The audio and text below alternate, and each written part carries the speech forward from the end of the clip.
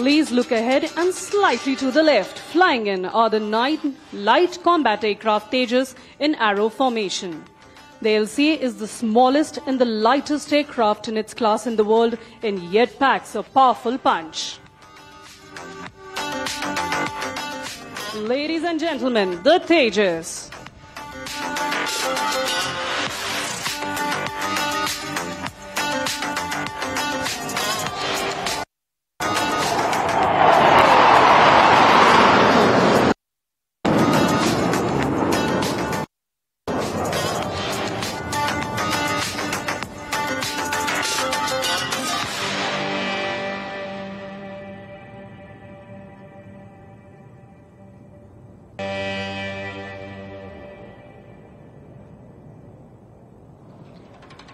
Coming up from your right now will be the Indian Navy's P-8I multi-mission maritime patrol aircraft.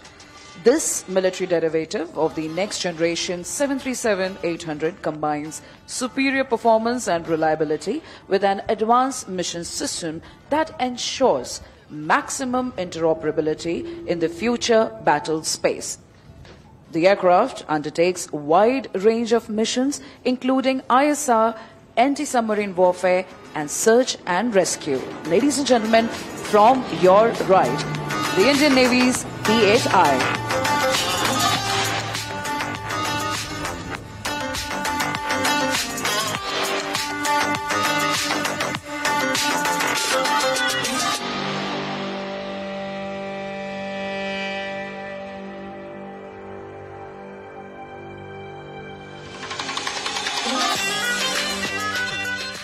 Ladies and gentlemen, please brace yourself for the mighty jets, the Sukhoi 30 MKI, bringing in an element of surprise very soon.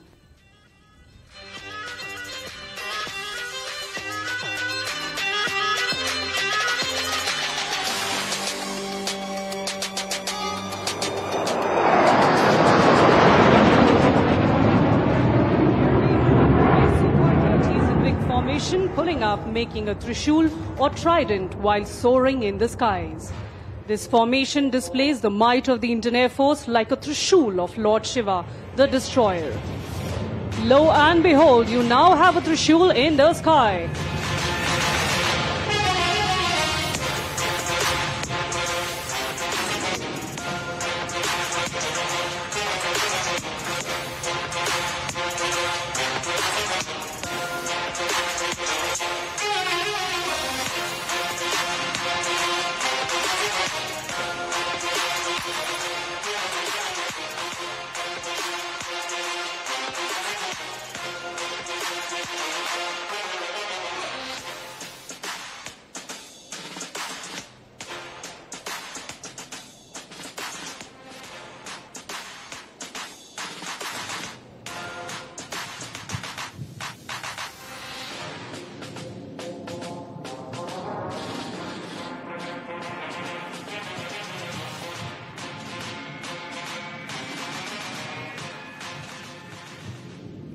We now hand over the proceedings to the inaugural area.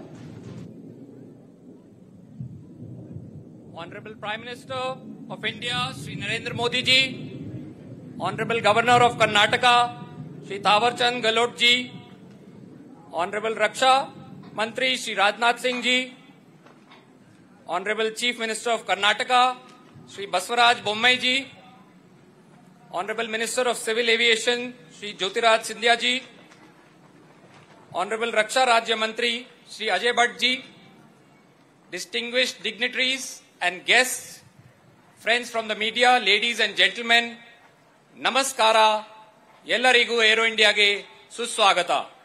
Good morning and welcome to the inaugural ceremony of the 14th edition of Aero India 2023.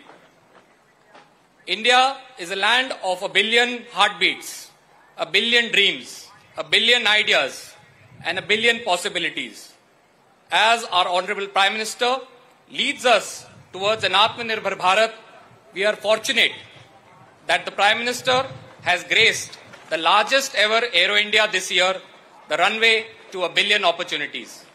May I request the Honorable Raksha Mantri, Shri Rajnath Singh ji, to convey the welcome address.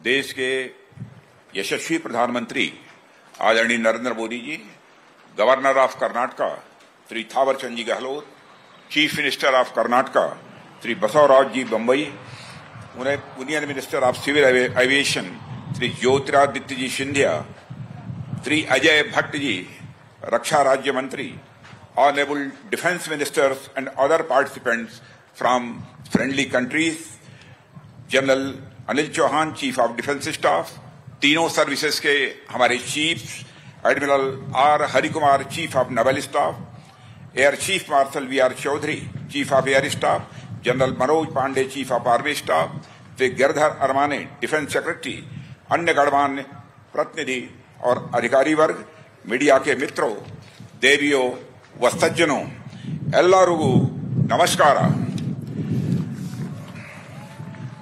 आज arrow India 2023 के उद्घाटन समारोह के महत्वपूर्ण अवसर पर हमारे माननीय प्रधानमंत्री जी का हम सबके बीच होना हम सबके लिए एक प्रसन्नता का विषय है। अपने व्यस्ततम कार्यक्रम में से समय निकालकर आपने यहां अपनी गरिमामयी उपस्थिति प्रदान की है। कर्नाटक की इस ऐतिहासिक और महान धरती पर आपका स्वागत और अभिनंदन करते हुए मुझे बेहद खुशी हो रही है।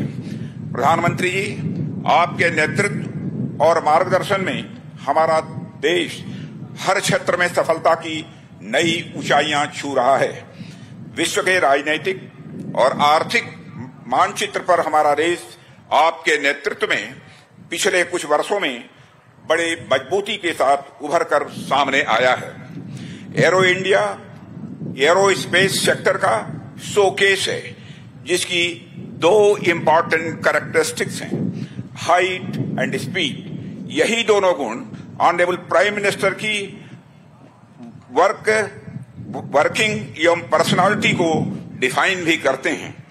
Height of integrity and commitment for India, speed of decision making and delivering results. विश्व के आकाश में भारत एक ऐसे सितारे के रूप में उभरा है जो न केवल स्वयं जगमगा रहा है, बल्कि औरों को भी अपनी आभा से आलोकित कर रहा है। इन सबके पीछे अगर कोई प्रेरक शक्ति है तो वह है आपके आह्वान की शक्ति, आपके संकल्प की शक्ति और आपके लोक कल्याण के प्रति समर्पण की शक्ति।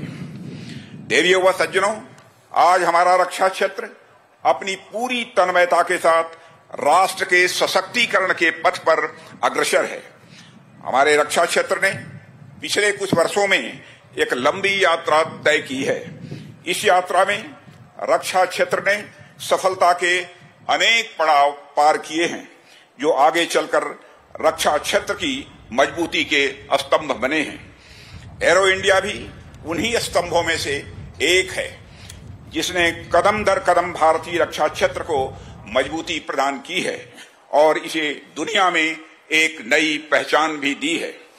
साथियों, कर्नाटक की भूमि धर्म, दर्शन, अध्यात्म, शौर्य, पराक्रम और विज्ञान की यह भूमि रही है। यह प्रदेश इंडस्ट्रियलाइजेशन में पायनियर रहा है और हमारे देश की इकोनॉमिक ग्रोथ में योगदान देने वाले सबसे प्रमुख राज्यों में से एक है। ऐसे में एरो इंडिया के आयोजन के लिए यह बेहद उपयुक्त स्थान है। पिछले एक सप्ताह में 3 अलग अलग कार्यक्रमों में मुझे प्रधानमंत्री जी का स्वागत करने का अवसर मिला है। पहला तुमकुरु, दूसरा लखनऊ और तीसरा आयोजन आज बेंगलुरु में संपन्न हो रहा है। इनमें तीनों ही कार्यक्रम इंडस्ट्रियल और इकोनॉमिक ग्रोथ से संबंधित रहे हैं, जिसमें से 2 तो कर्नाटक राज्य से ही जुड़े हुए हैं। इससे हमें क्या देखने को मिलता है? इससे यह देखने को मिलता है कि देश के इंडस्ट्रियल और इकोनॉमिक ग्रोथ के प्रति प्रधानमंत्री जी का कमिटमेंट कितना स्ट्रांग है।